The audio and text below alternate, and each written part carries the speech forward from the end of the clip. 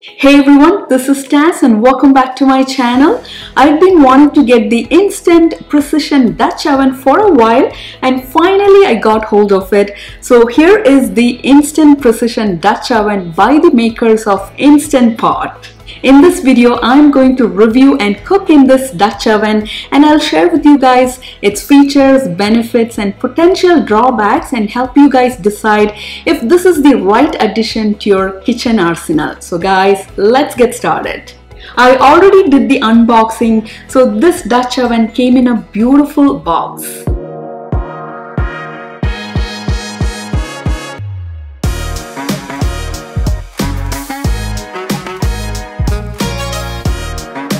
Let's take a look at this beautiful Dutch oven. So I'm going to give you guys a walkthrough of the different parts. Here is the beautiful cast iron cooking pot. So this is in the cooker base right now. So I'm going to take it out of the base.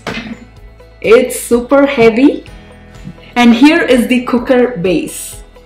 The heating element is inside the cooker base. Here is the control panel on the front and there's a control dial on the center and the power socket is on the back side. It's here. And here are the handles for the cooker base. The heavy duty cooking pot and the lid are made from cast iron, so that's why this is super heavy.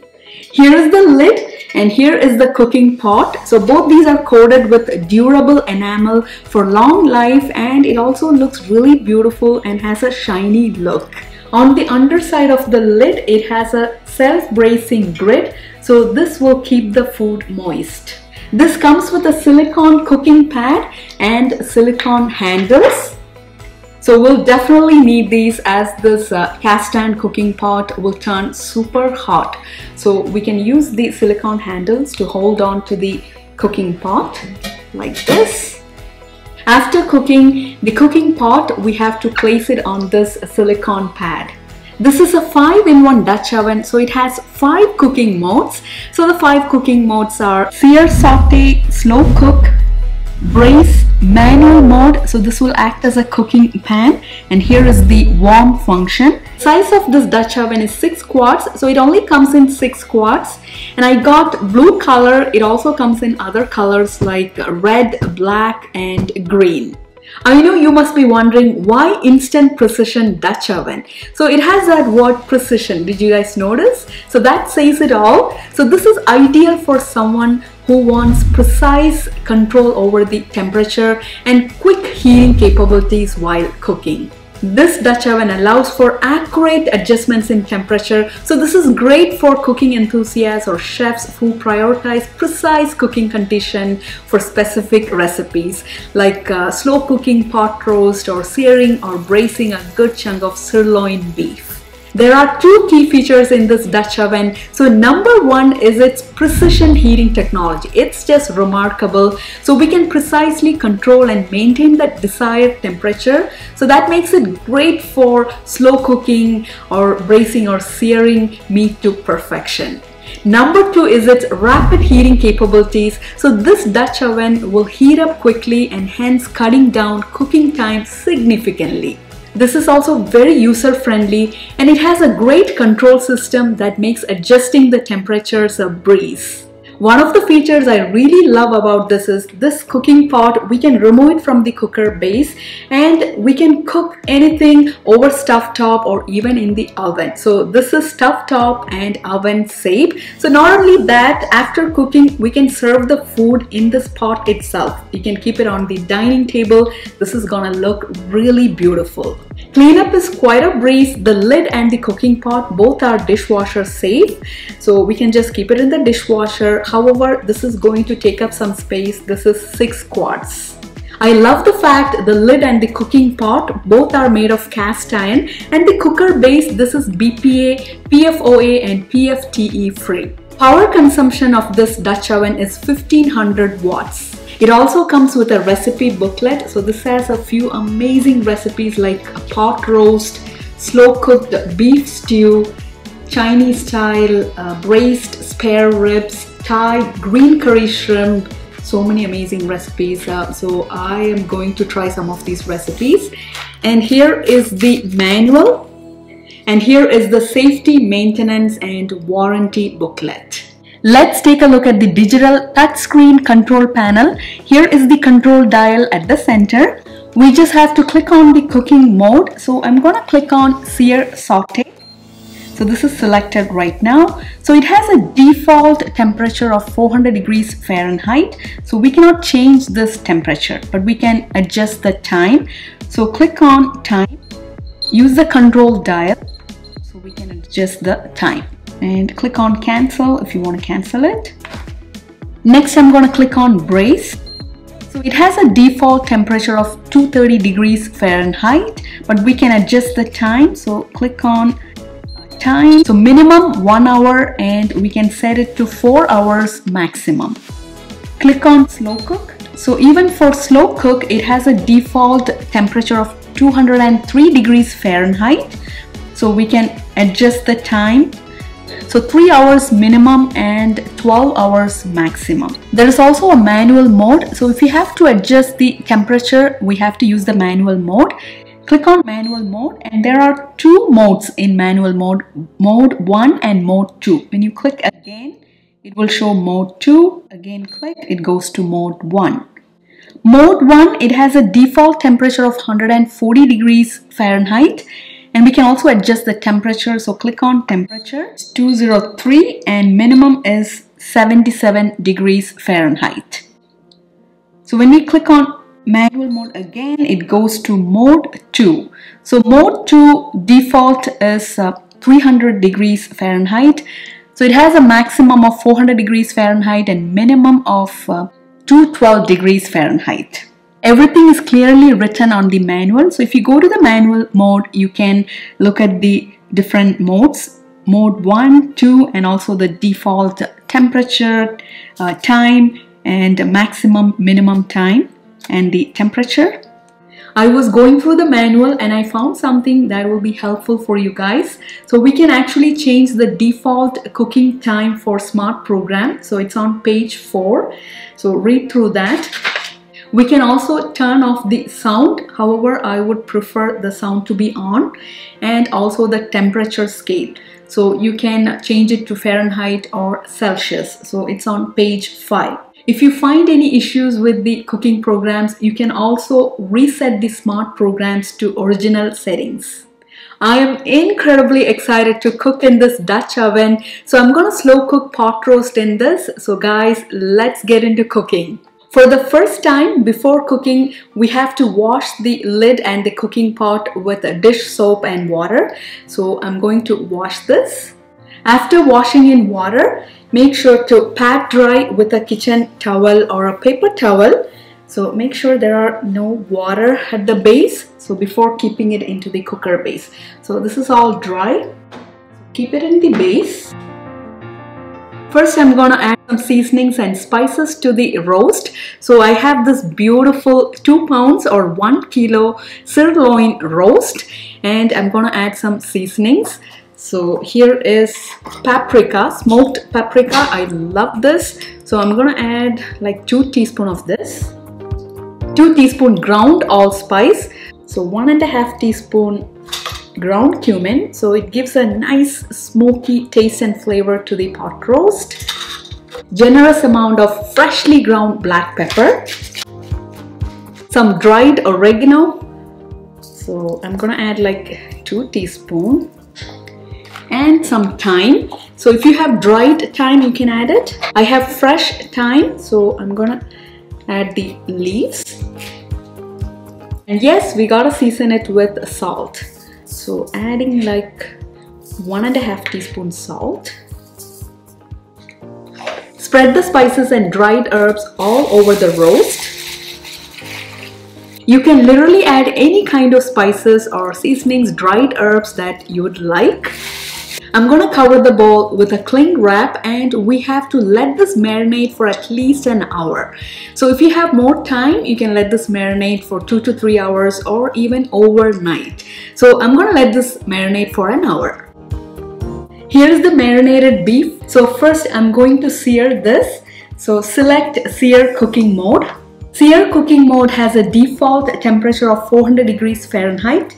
but we can adjust the time. I'm going to set the time to 30 minutes for now, and let's click start. After we select the cooking mode and set the time, it will first preheat. So right now it's preheating, so we can see the cooking progress on the control panel. The pot has turned hot, so I'm going to add 2 tablespoons olive oil and place the seasoned beef roast. There is a nice searing sound. I'm going to sear this for a couple of minutes till all the sides have turned brown. The beef has seared perfectly and smells really good. So I'm going to add a few more ingredients: dried bay leaves, some garlic cloves, diced shallots, and saute this for a couple of minutes. If you have brown mushrooms, you can also add that. So next I'm going to add balsamic vinegar, 2 to 3 tablespoons, and a couple of tablespoons of soy sauce. To this I'm going to add water, or you can add beef broth. Some of the spices and seasonings are stuck to the bowl. I'm going to add that as well. Next I'm going to cancel the sear setting, and I'm going to close the pot with the lid. I'm going to slow cook this, so select slow cook and set the time to 4 hours. So it has a default temperature, so we don't have to set the temperature, and click start.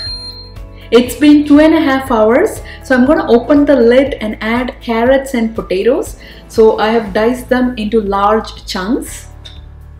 It's really hot, so use the handle to open the lid. Wow! You can also add some parsnips. I'm going to close the pot with the lid and let this continue to cook for another 1 hour and 30 minutes. It's been 4 hours, slow cooking is done. So right now it's in keep warm mode. So it's showing keeping warm on the display. So I'm going to open the lid. It's really hot, so use the silicone handle. Oh, wow. The pot roast looks really good. So I'm going to click on cancel, and I'm going to take this out of the base. So use the silicone handle, hold it like this, and keep it on the protective pad. The best part is we can serve this pot roast in this cooking pot itself. So close with the lid so it will stay warm. I'm going to slice the pot roast. So it has turned super moist and tender. Look at this.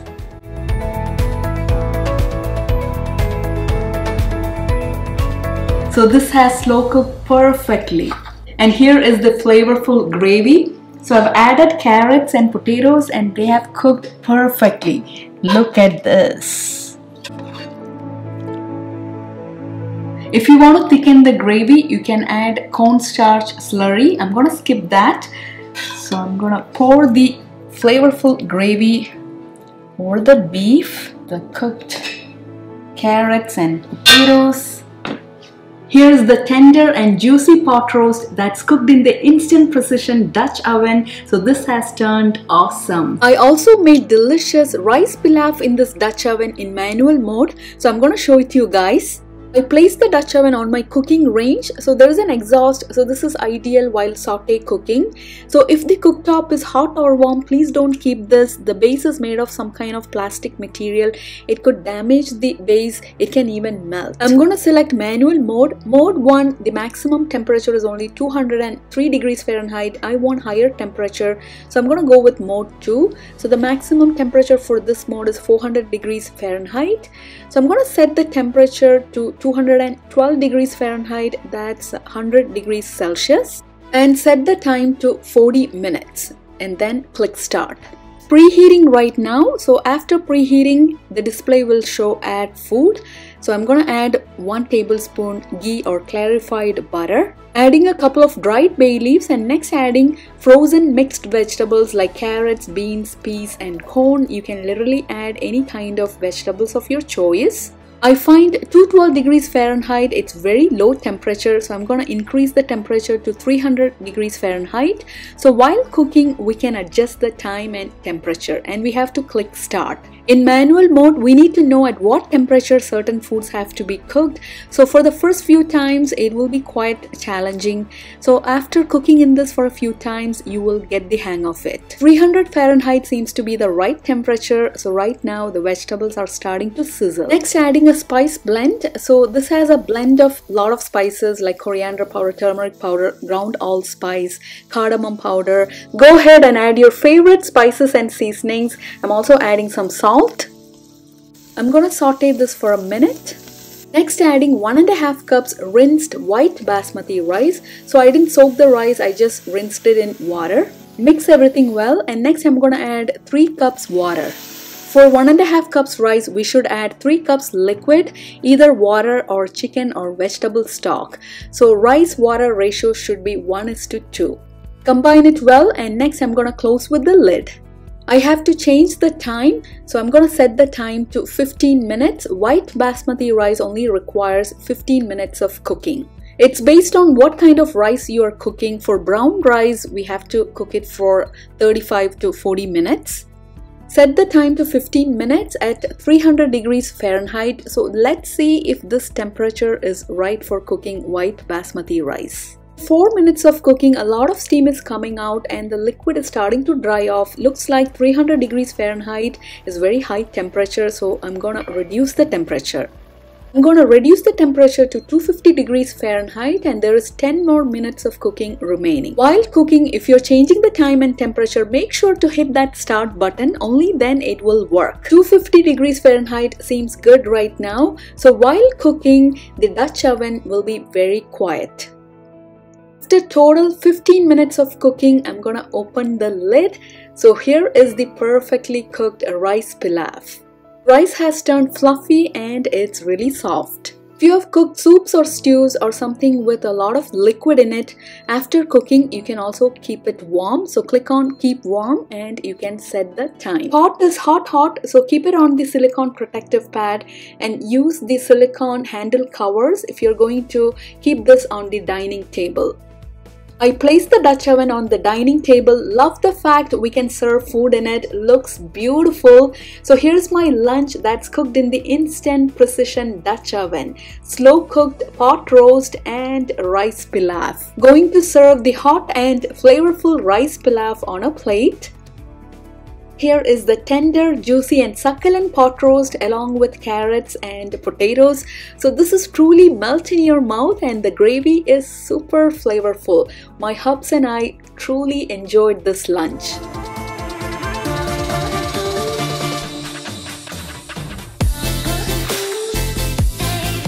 So not just pot roast, we can cook a variety of dishes in this Dutch oven. The sear saute function is meant to replace a skillet or saucepan, so we can use that function to stir fry vegetables and it will provide even browning for our food. The braise function is meant to brown food at a medium-high temperature followed by simmering in a liquid at low temperature. If we select slow cook function, it will cook the food at a low and steady temperature. As a result, the food will taste really flavorful and it will turn tender. The manual mode or cooking pan function, we can use that for cooking rice, pasta, soup, and a variety of dishes can be cooked in that function. And the warm function is meant to keep the food warm until you're ready to serve the food. I really enjoyed cooking in this Dutch oven. I mostly use this for slow cooking and for braising. So I would highly recommend this instant precision Dutch oven.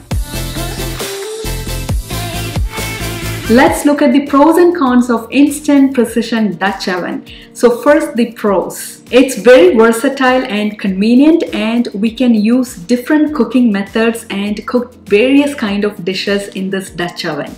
It's precise and very user-friendly, so we can control the temperature and time for each function and we'll get consistent and professional results every time we cook in this Dutch oven.